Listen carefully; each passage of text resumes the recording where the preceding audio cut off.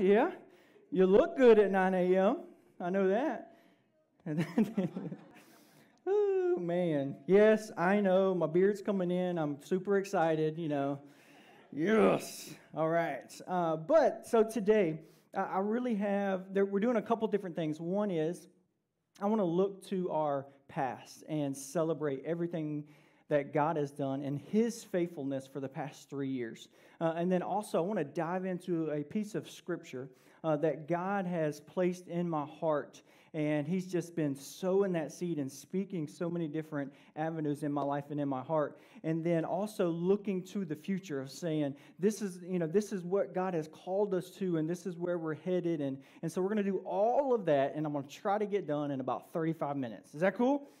Very good. And we also have a couple different pictures and whatnot to help with that. But before we dive in, today we're going to be in Luke chapter 13, verses 18 through 21. We'll have the verses for you on the screens. And it's fun to have the TVs right here because, I could just come right here and point all those things. Anyway, what we're going to do. But let me pray for us, and then we're going to jump right in. Let's pray together.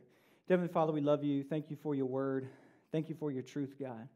Thank you for the opportunities and how you go before us and work in people's hearts.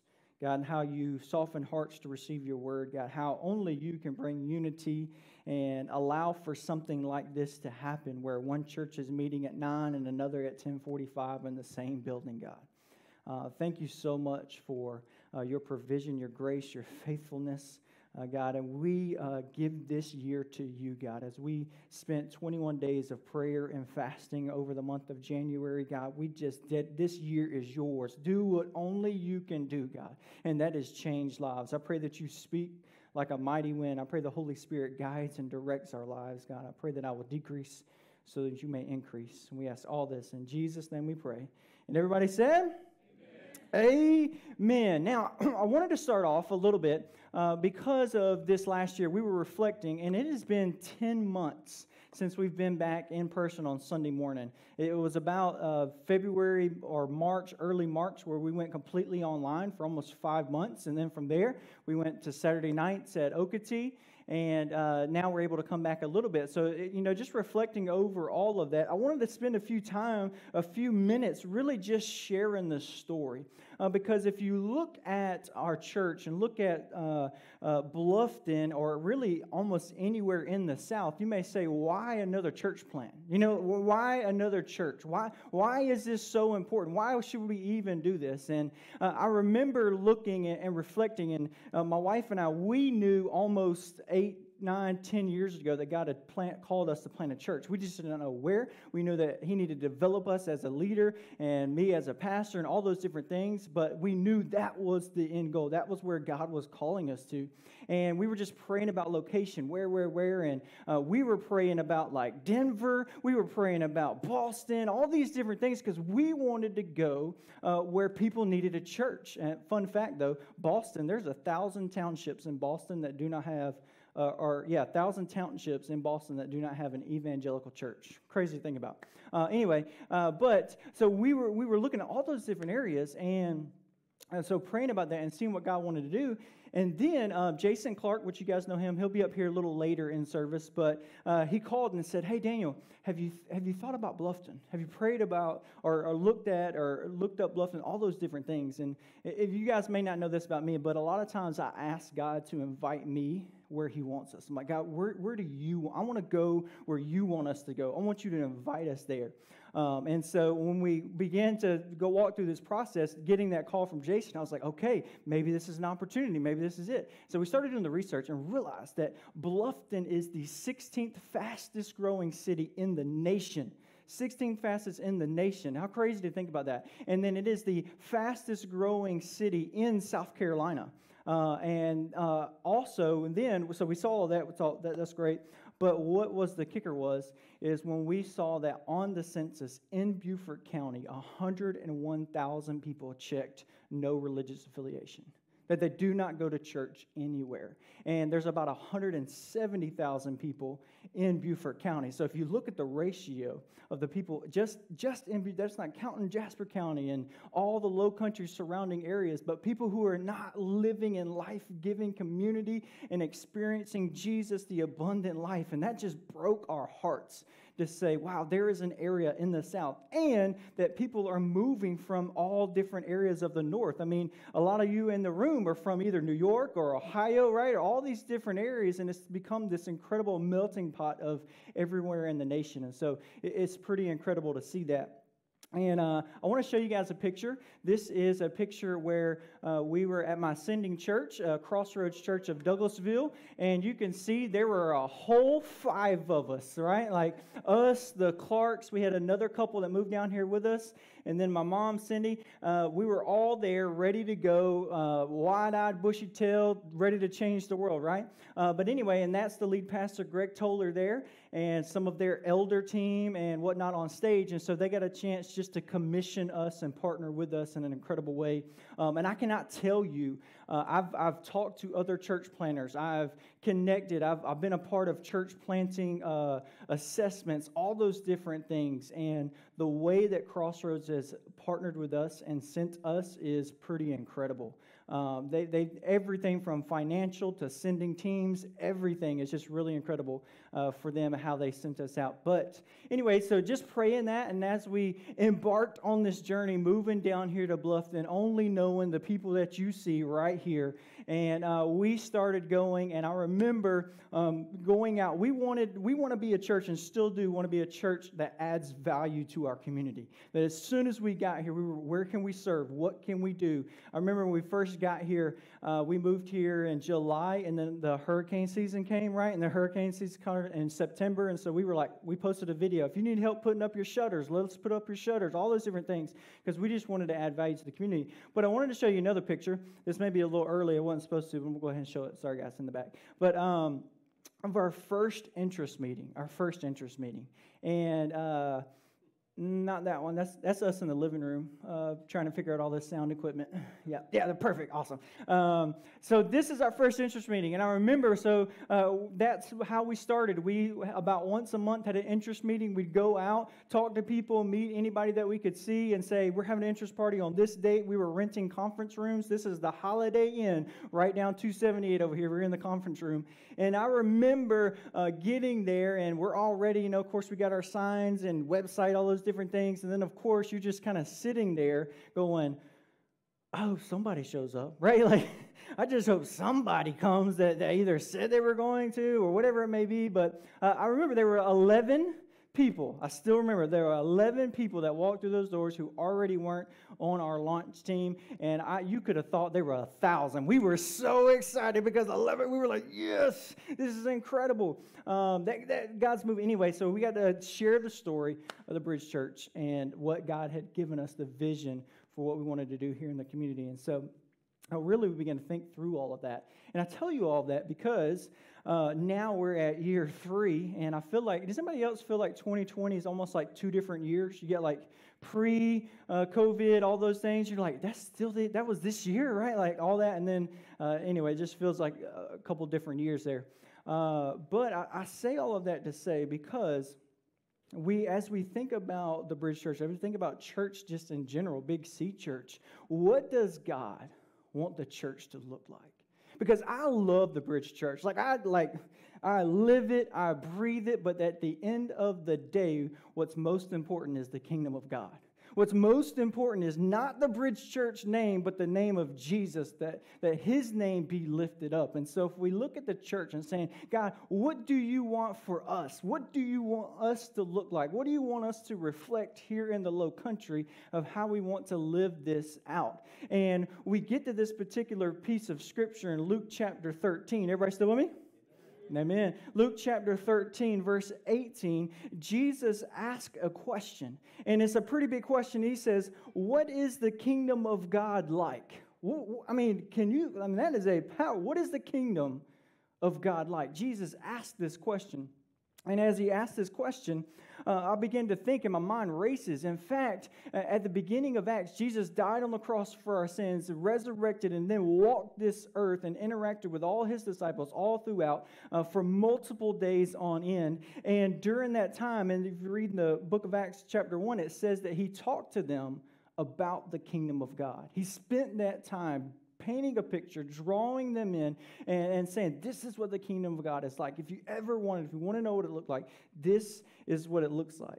And then, of course, Jesus, he's Jesus. When he asks a question, he really doesn't need to know the answer, right? He already knows the answer, but he's a great teacher. In fact, Jesus asked over 300 questions when he taught. And so as we read some of these things, it's pretty incredible to see.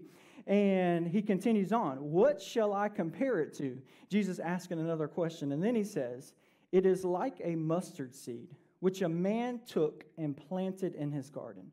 It grew and became a tree, and the birds perched in its branches. Again he asked, what shall I compare the kingdom of God to? It is like yeast that a woman took and mixed it into 60 pounds of flour until it worked all the way through the dough.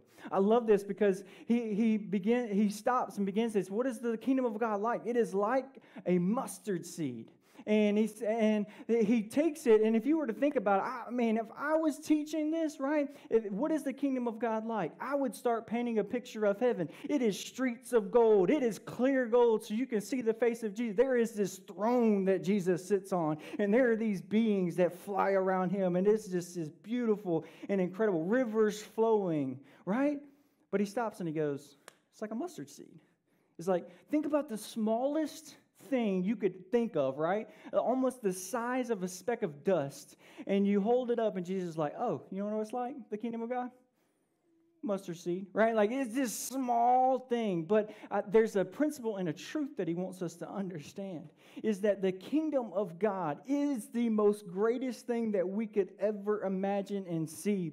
And you and I, when we have the Holy Spirit dwelling in us, we get to interact with a broken and dark world to show them God's will, to reflect God's kingdom. But he says it's like a mustard seed. And much like church planting, this is why I love this scripture. The first thing that I want us to get here is believe big, but start small.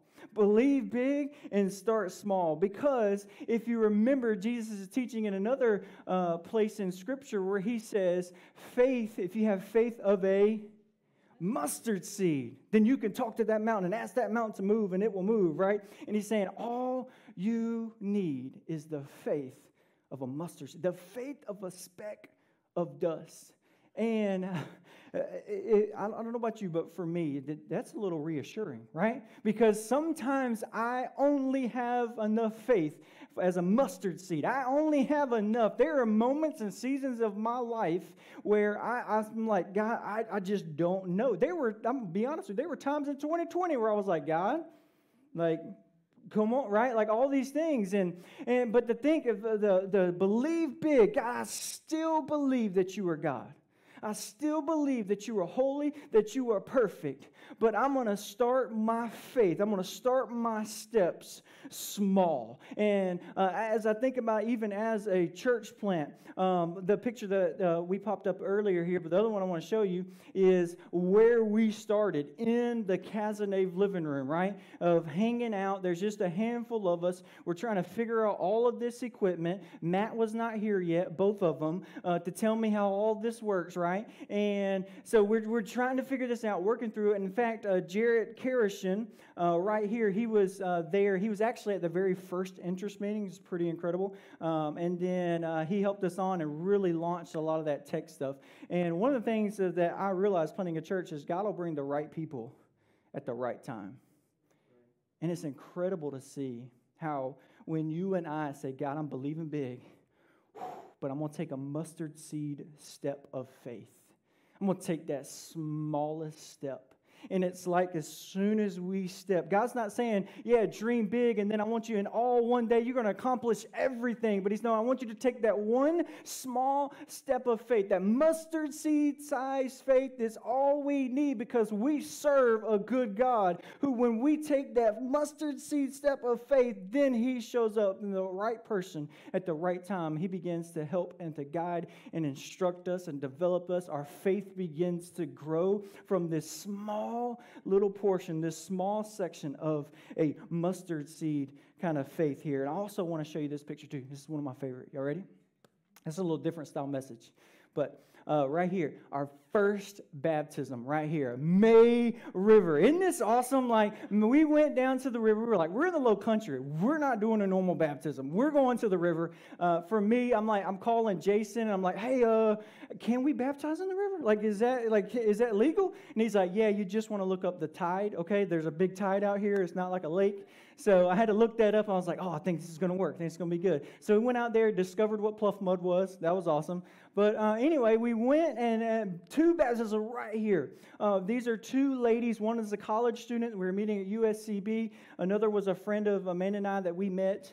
I think she met like a mom's club or whatnot. And then, so came to church, and them taking that step of faith, taking that mustard seed step of faith to go public with their faith, and sitting there in that moment going, okay, God, this is what you wanted to do. You wanted us to walk side by side with people as they take mustard seed size steps of faith.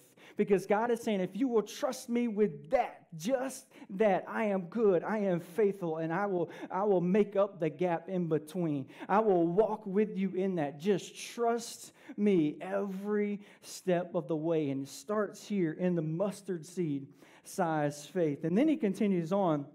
And he says, what shall I compare it to? It is like a mustard seed. And then he progresses, and he says, not only is it a mustard seed, but it's the person who takes the mustard seed, and which a man took and planted in his garden.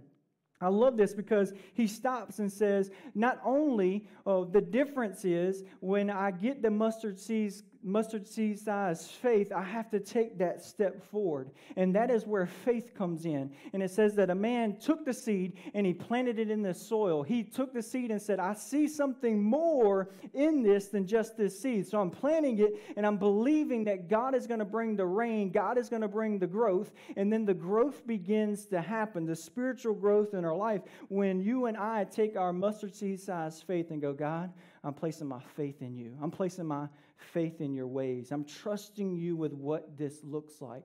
Because a lot of times we can get into what we would call behavior modification mode, where I know for me, I love to, if I open up my word, if I'm showing up to church, and it can almost become a checklist. And my kids, we have 4 crazy awesome kids, and for me, my prayer for them is that they fall in love with Jesus, that their faith is grown, that this doesn't become, because they're at church a lot, all those different things, that their faith doesn't become something that they just do, that it's just something that we check off. Okay, yeah, I'm reading the word, I'm showing up to church, I'm doing all of these things, and if I can just be good. You ever thought about it? I just need to be good. I need to do one more good thing at work. I need to almost elevate the good things over the bad things in my life. And as long as I'm doing that, then me and God are good, right? But what God wants us to see is that the difference is when I read the word, this is where the spiritual growth happens. This is where the excitement happens. And if you're young in the room, I'm telling you, if you ever thought Christianity was boring, look at this principle right here that God is trying to teach us. Because when we take the seed of truth that God gives us and we invest it in faith in our lives, God begins to bring spiritual growth inside of our heart and inside of our life. It's like me taking this mustard seed scripture and going, oh, this is awesome. And then I could either go to work, or I can invest it in faith in my life and going, okay, this is what it says. Now I'm going to trust God and live out what it says. I'm going to take that, even if it's the smallest faith step, right? I'm going to take that step, mustard seed faith. I'm going to trust God with it. And we see him move. We could read a verse on forgiveness, and you're like, oh, It's crazy how on time God is, because it'll be the day after you and that person at work just went head to head, right? Like it just went and you said some things, and then all of a sudden now it's like, oh, I just read that. Okay, God, I need to invest this in faith. I need to walk in it in faith and trust you with it, that your plan is above my plan, above my feelings, all those things, that I'm trusting you and I'm walking in it. And the second thing I want us to get here is that invested faith brings growth. Invested faith brings growth. And I'm not just talking about like, numerical growth, all those things, which those are awesome. And honestly, those are a byproduct of growing in faith in our lives. But there can be a season, much like 2020, where God is like, you can actually grow more in faith during the hard seasons. We can grow during that time of saying, God, I'm believing and investing in faith of what you want to do. And I love this because upstairs, I don't know if anybody got a chance to see some of the kids' space, but it's pretty awesome up there. They got plenty of room, babies downstairs, a little nursing mom section there. But every volunteer that rotates up there, they believe this principle because they're taking God's word, they're taking God's truth, and they're saying, I'm investing it into the next generation. I'm investing it. As parents, you and I, it goes to the next level when we take something that we learned from God, and then we go home, sit around the dinner table or TV stands or whatever you may do. You sit around together and we start talking about that, and we start investing in that faith and believing that God wants to do something not only in us, but in those who are around us. And God begins to teach and grow. And we see God move in ways and in our spiritual life with Him as we see that. I want to show you one more picture. You guys liking the pictures? Yeah, there we go. See? I told you it's a little different. I feel, what I'm saying? Anyway. This next picture I want to show you here is baby dedication. Baby dedication, because we believe in this as a church. This is our heart. We've had multiple baby dedications, and anytime we have a baby dedication, it's one for the parents to say, I'm stepping in faith, and then I'm believing, and I'm going to invest in faith in my child. But we also as a church go, you know what? We're with you in this. You're not on, this takes a village, and we're all investing in faith for spiritual growth for your child and for our community. And we get to walk in that. Now, I was supposed to show you the baptism picture then, but I got too excited. Anyway, another one that we love to do is one of our core values is to engage the community. We want to add value as soon as we hit the ground, and we're at year 3. We hope if ever God's providential plan that the British Church was to be removed, I pray that it's not, but if it's His plan and it would remove, I would hope the Low Country was like, oh, we love that church here. They were always serving, always in the community. They just didn't stay inside the 4 walls of the church. They went out and engaged the community. And there may be another picture. Did you already show it? Oh, awesome. Anyway, Rachel and I, see, we're in sync. But right here, this is our community. This is just one of the areas where we get to serve. And I had a bunch of these pictures, but I didn't want to go around. But this is one we got to partner with Ridgeland Elementary School. And we got to give hamburgers and hot dogs and flyers and pray with people all throughout. And it was pretty incredible because we showed up to serve about 500 and ended up serving like 1,000, okay? Because it was like they just kept coming. And Dave was on the grill. Everybody was rolling anyway. But we were packing hamburgers and hot dogs, all those things. And so it's incredible to see. But that's what we want to be as a church, is we want to say, we want to take what God has given us and we want to invest it into our lives. We don't want to hold on to it, but we want to take the mustard seed faith and saying, God, I believe that you can change this Low Country. I believe that you can change the world through this church. We're believing big. We believe that God can do incredible things, but we are going to take those steps of faith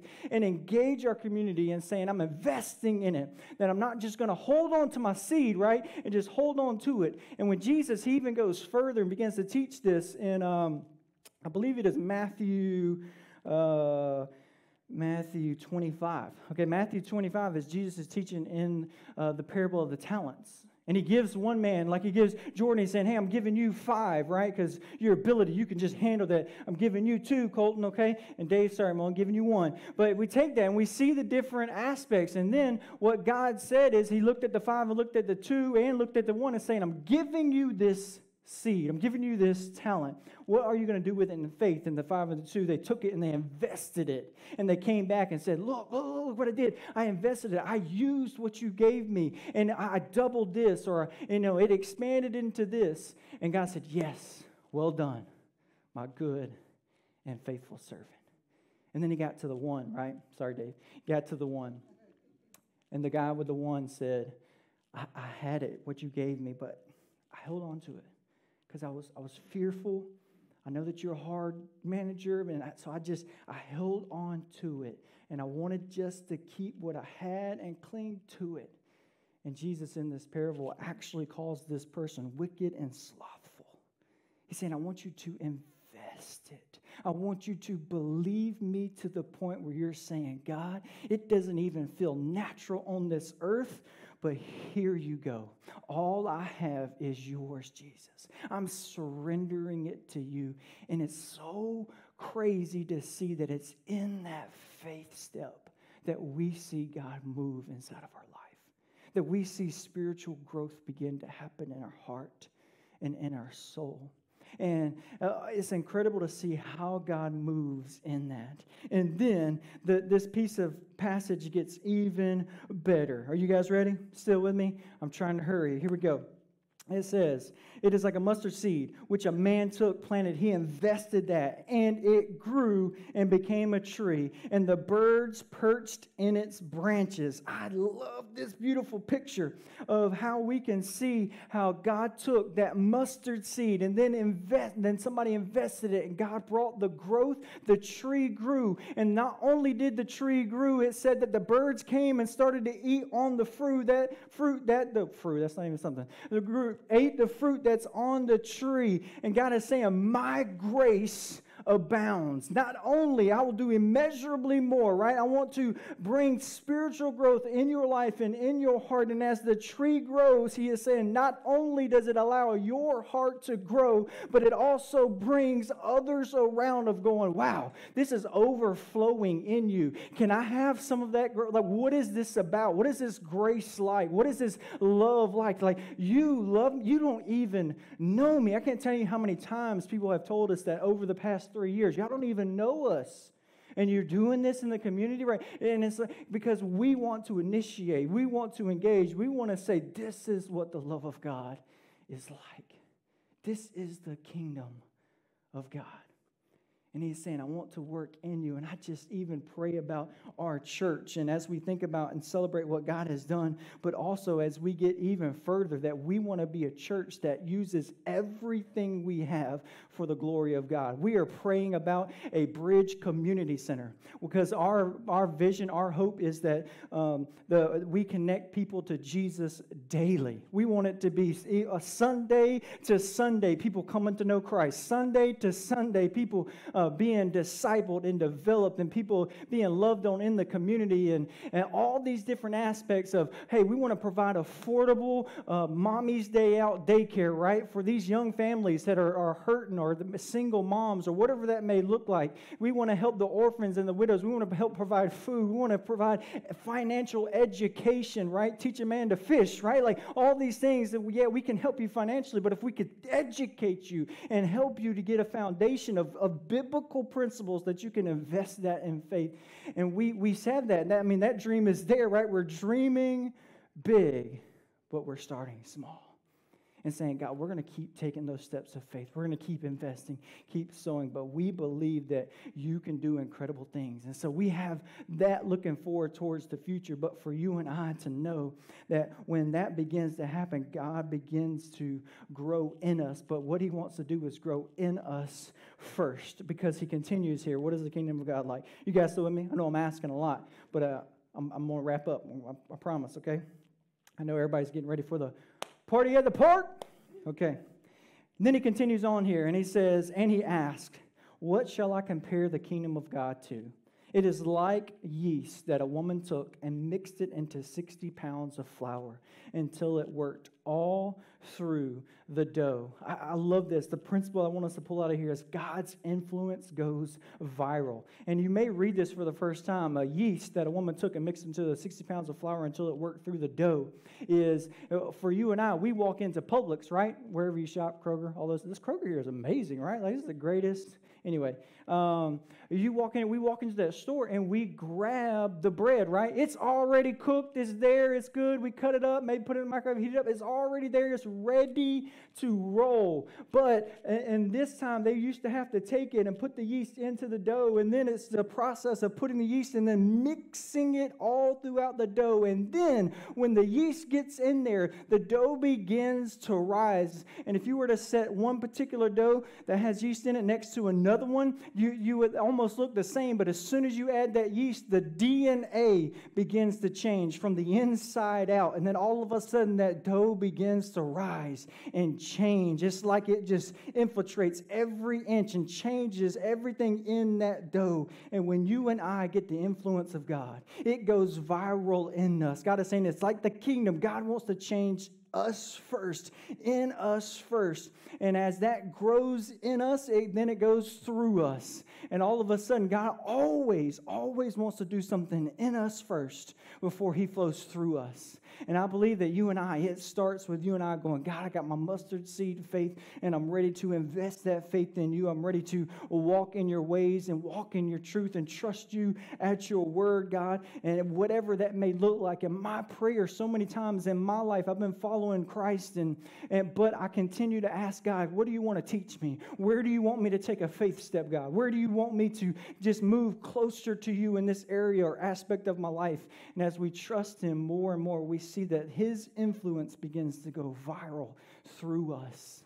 And something that we're going to be talking about, because that's what we want as our church. You can see that our big theme this year is Be the Bridge. And if you don't have a shirt, we have shirts for you and a party bag as you exit there. T-shirt sitting there. But we want to rock this because this is who we are. 2021. You're not going to see this go away. God has impressed this into my heart of saying, you planted this church to be the bridge in this community, to reach the lost, to be there for the community, to bring people together under the name of Jesus. And I believe that's where God is taking us. And in fact, we have a series right after this that you're not going to want to miss. It's called Be the Bridge, the Art of Being a Good Neighbor. And this is something that God's been stirring and brewing and teaching in me for the past 3 years. And so, like I said, God did it in me first, and then he wants to flow it through us. So that's one you really want to come, maybe bring a notebook, all those different things. And as we just dive in together as a community and saying, God, this year is yours. I'm ready to be the bridge. Teach me, show me the way, God. And as we dive into his scripture. And so I just want to pray for us. And then they're going to come up and sing this last song. And you guys are going to sing Tremble, right? Such a good song, Tremble.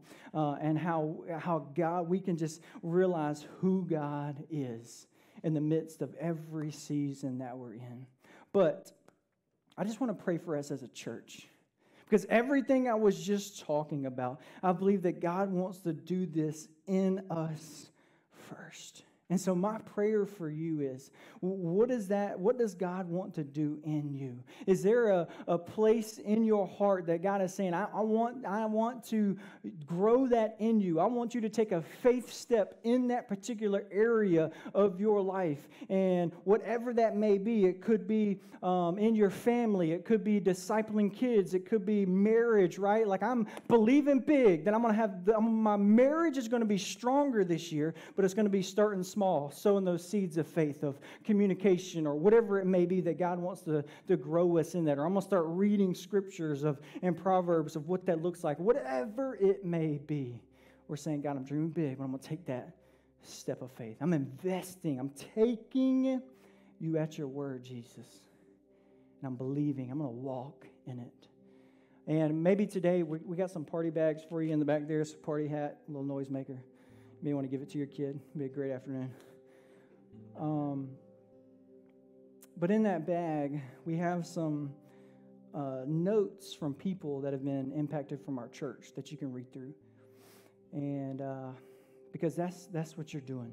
That's how you have impacted this community and the people inside of our church. And also in that packet, there's a card there that maybe you're saying, hey, I've been a part of the Bridge Church, and I'm ready to take that mustard seed step of faith, and I want to join a team. I'm ready to take my faith of what I'm doing in that area of my life of service, right? I'm ready to take it, and I believe what God wants to do, and now I'm in the overflow section of my faith. I'm ready to step out, maybe for the first time ever, and join a team and really start investing the faith that God has placed in me, right? That dough is needed in me, and now it's overflowing where I want other people to come and experience God's grace through my life as well.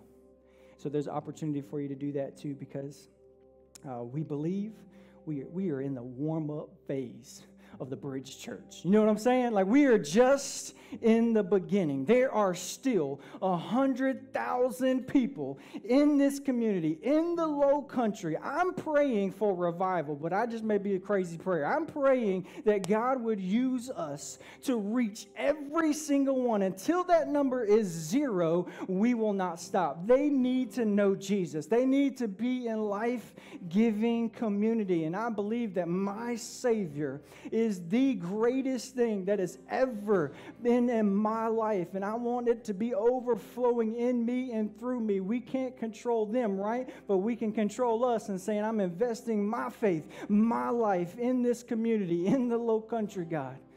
And I believe that He wants to use every single person in this room. Maybe you're listening online. He wants you to use too. But as we pray together, my prayer is, maybe you just want to ask God that question. God, what is that faith step that you want me to take? Maybe if you're a family unit, maybe you want to say, hey, we're going to pray about this as a family and ask, what is a faith step that we want to take as a family? Maybe it could be that step of serving. I want to join a team and start allowing God to use us, or whatever that may look like. But we just want to invest that in Christ. And that's our prayer, God. I'm taking my seed of faith, and I'm planting it, and I'm asking that you bring the rain. You bring the spiritual growth in my life, God. Let's pray together. Dear Heavenly Father, we love you. Thank you for your word. Thank you for your truth. God, thank you for the people in this room and listening online. God, they've impacted my life forever. They've impacted the Cazanet family forever. That you brought them into our circle, God, and we are so thankful that you connected us. God, we're praying that you unite us through the gospel. You unite us through your word. You unite us through everything that you're doing in us, God. God, I pray that you give us big dreams that maybe even scare us, that come from you, of what you want to do in and through us, God. And I pray that we say, God, I don't know about all that, God, but I can take the mustard seed faith, God. I pray that you give us boldness and courage to do that. I pray that you speak to our hearts. God, I pray that if somebody has never given their life to you, I pray they have a conversation with me today, and we shore that up. God, that they are connected into the family of God. God, I also pray for anybody in the room, God, that is continuing to heal. I pray that you just bring healing over their heart, God. I pray that you bring strength and grace and love and help us cling to the promise that you say in Romans 8, neither height nor depth, nor angel nor demon, God. Nothing can separate us from your love. And I pray that we rest, our soul, mind, body rest in that fact and in that truth. God, I pray that you just breathe faith and hope and life into us. And we ask all this in Jesus' name we pray. And everybody said, Amen. Let's stand and worship.